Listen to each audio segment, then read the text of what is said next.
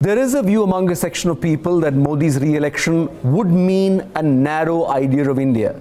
So far, the India we know was celebrated in many flavors, but what may receive electoral endorsement is one idea, available in just one flavor, take it or leave it. Is this view misplaced?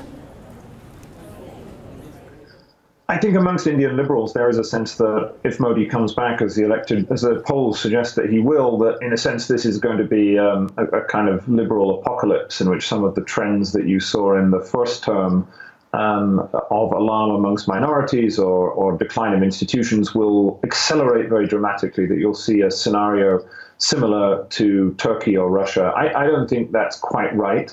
I mean, I think you're more likely to see a kind of continuation of what we saw in the first Modi term. That doesn't mean this is going to be a good outlook for Indian liberals or India's liberal tradition, but it doesn't mean that the collapse of the multicultural idea of India that you're talking about is going to happen imminently. The other concern, gentlemen, is the mainstreaming of the fringe. Sadanand, in your piece in the Times of India recently, you point out, and I quote, that under Shah and Modi, the party's most glaring error concerned the mainstreaming of the proverbial fringe. That was obviously said in the context of Pragya Singh Thakur being given a ticket. What, to your mind, would a second innings for Modi mean in this context? Well, that's really my biggest concern. It seems that on certain kinds of issues, particularly things that have to do with anti-Muslim bigotry, the ruling elite, and by this I mean the Prime Minister and the party President Amit Shah, they just have no sense of judgment. They have no brakes. They have no sort of no common sense. And there doesn't seem to be anybody else, either in the party or in government or outside government, who can sort of counsel them to take a wiser path.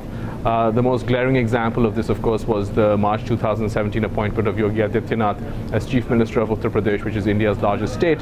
This is a person who had himself set up an anti-Muslim militia. This is a person who is responsible for some blood-curdling rhetoric about Muslims, something he speaks in terms of collective violence, collective retribution, and things like that.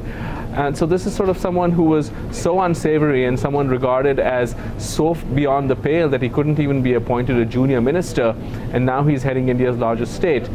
Similarly, Pragya Singh Thakur, who is their candidate for Parliament from Bhopal, and by all accounts looks likely to win, this is a person who is under trial not for any ordinary garden variety sort of charges, but under terrorism charges.